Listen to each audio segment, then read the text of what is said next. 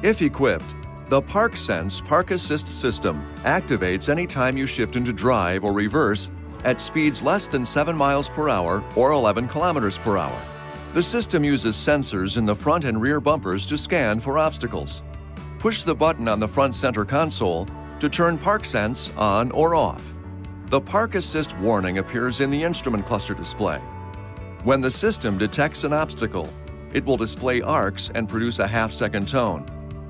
As you approach the obstacle, more arcs will appear and the tone will change from slow to fast to continuous. To ensure system function, always keep the bumpers free of dirt, snow, and other debris. This video is not intended to take the place of your owner's manual. For complete details and other important safety information, please see your owner's information.